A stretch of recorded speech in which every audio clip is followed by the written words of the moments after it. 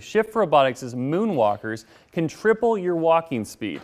I tested these robot shoes to learn how they work and the accident that inspired their creation. In a parking lot in North Austin. It is heavy. Right.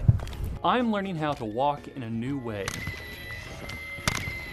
These are Moonwalkers, a personal mobility device. I have always been excited, interested in personal mobility. Shift Robotics CEO Shinjia Zhang first dreamed up Moonwalkers after an e-scooter accident.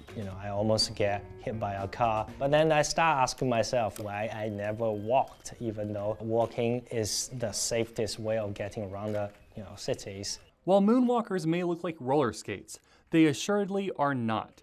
Motorized wheels control your speed, allowing each step to take you further. That's how you turn. Here we go. I didn't even show you how to turn. The trick is, the two shoes have to predict every step you take.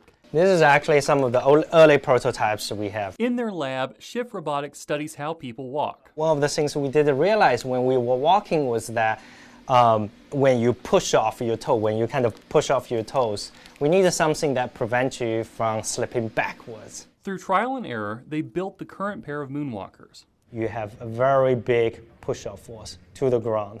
We will accelerate at the same time.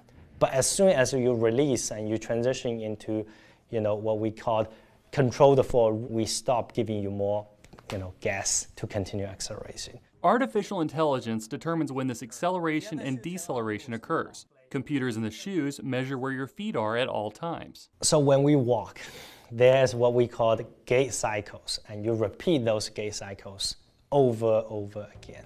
AI studies your gait cycle and then can predict when you change it, like if you're about to make a sudden stop or turn. It makes thousands of these calculations every second, and it's capable of doing them with anybody. We're just looking at the massive variety of people, how they walk together, how they walk differently.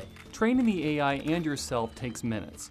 I was walking around at top speed within a half hour, and Shinjia says no one who has used one has fallen down. You can try to follow them. We have many people who have tried, but none of them had. In North Austin, Eric Hendrickson, KXAN News.